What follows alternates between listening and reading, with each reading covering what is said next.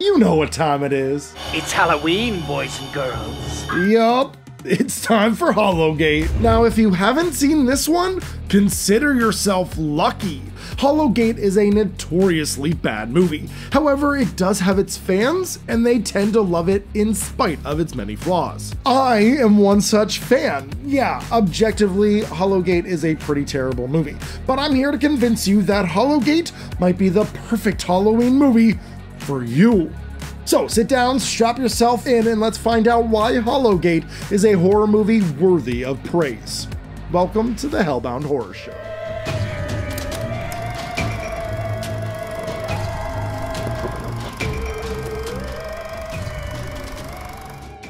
The beginning of the film starts as most 80s slashers do, and that's with a backstory sort of setting up the scene to why our slasher villain is the way he is. Think of X-Ray, The Burning, The Prowler, Graduation Day, Pieces, and many, many more.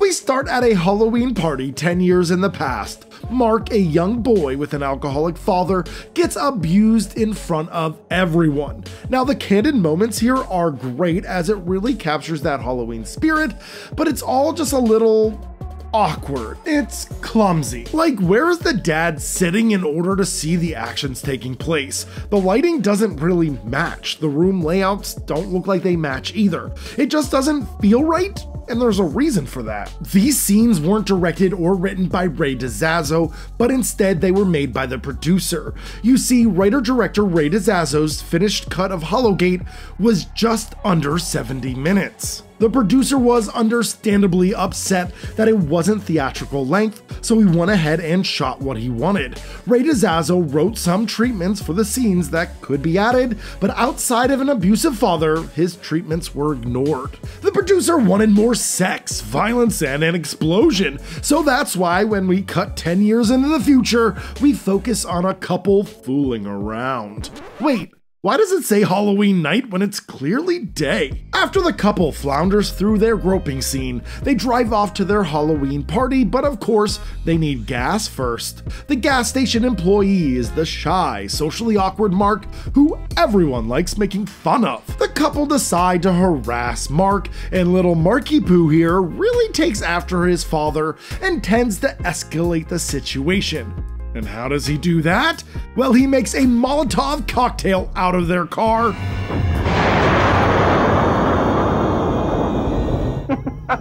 And he just laughs about it. And that's not all of the producer's scenes. 2 years later, Mark tries to buy a cashier an ice cream, but she doesn't like ice cream. I don't like ice cream.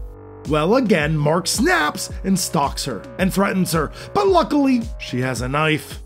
We then cut to some men in suits talking about the case of Mark. They talk about the politics, if they should lock Mark up, or even if there's enough evidence to do so. Honestly, this is a long scene and it's rather dull, not to mention the horrid audio. The girl's family doesn't want any part of it.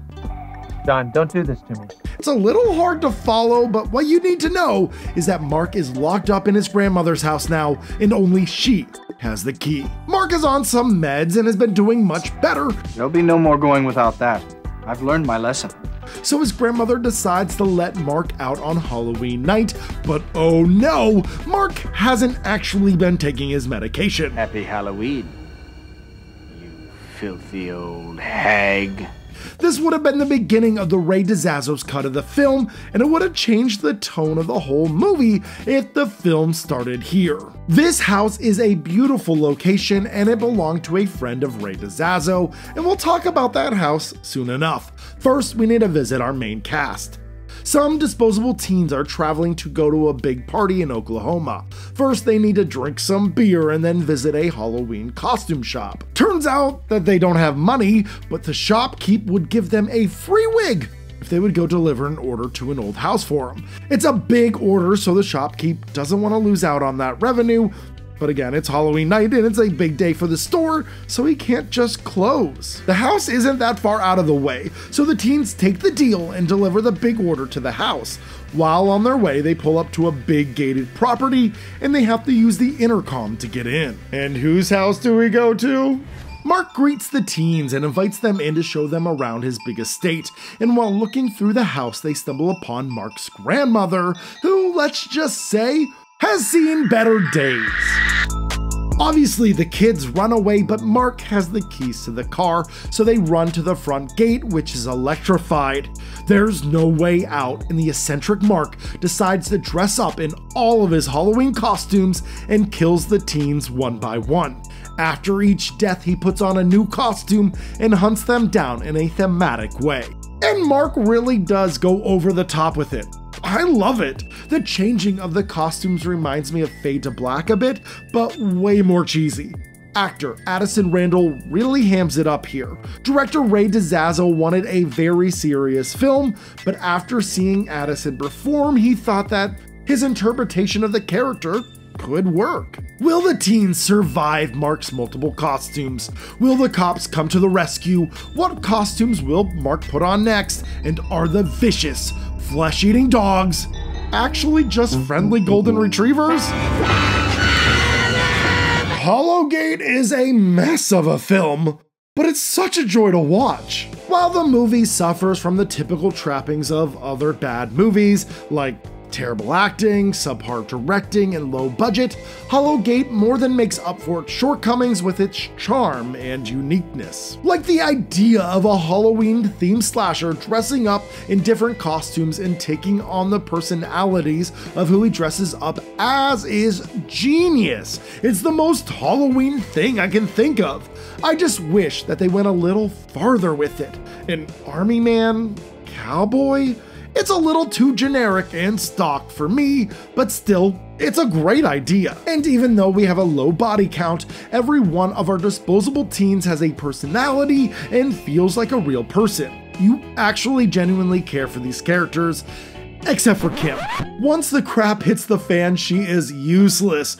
She just cries and goes into shock. God damn it! You quit this shit and talk! Will you just talk to me? Fucking talk to me! Which I get is realistic, but it's rather annoying to watch, especially when she's the final girl. In most slashers, you have teens getting slashed, but either no one notices or when a main character does stumble upon the body, they run away from it. There is usually very little mourning in these types of films, and that's usually for the better. But in Hallowgate, our teens focus on the deaths so much. It's not uncommon to have an extended scene of an actor crying about losing their friends in this movie. These aren't the greatest actors, so these scenes, while trying to be emotionally impactful, come across as awkward. Hallowgate is the type of film that you wouldn't be surprised to see an Alan Smithy credit, but writer-director Ray DiZazzo is proud of what he made. Even though it didn't lead to too much, he enjoyed his time working on the project, as how many people can say that they made a feature-length film? It was once-in-a-lifetime opportunity, and he's glad he did it. If you ever want to watch this one, the TerrorVision Blu-ray is the way to go. TerrorVision is known for giving quality releases to less than quality films. The special features are to die for.